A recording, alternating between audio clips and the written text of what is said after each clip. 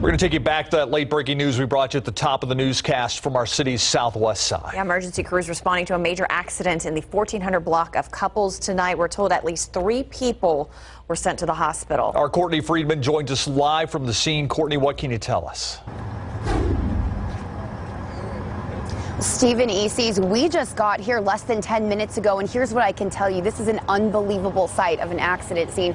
The first car that was involved is this car, which is actually mangled around this pole that you're looking at. This is the driver who police and bystanders tell us was speeding down Couples Road and then hit this car, which is not far away from it, that is on its side. Apparently had a couple inside, a man and a woman. We're not sure of their ages or identification yet, but they were just taken away in an ambulance less than 2 minutes ago. They're going to Methodist Hospital, and the driver of this car is already at SAMC. She was apparently expelled from the car, and we don't know her condition, but we're told that there are no fatalities and that the couple in this car only had minor injuries. Unbelievable to think of when you see the condition of these cars. We are working to get more information as we speak, and we will bring that to you as soon as we get it. We're live from the west side. Courtney Friedman, KSAT 12 News. Back to you.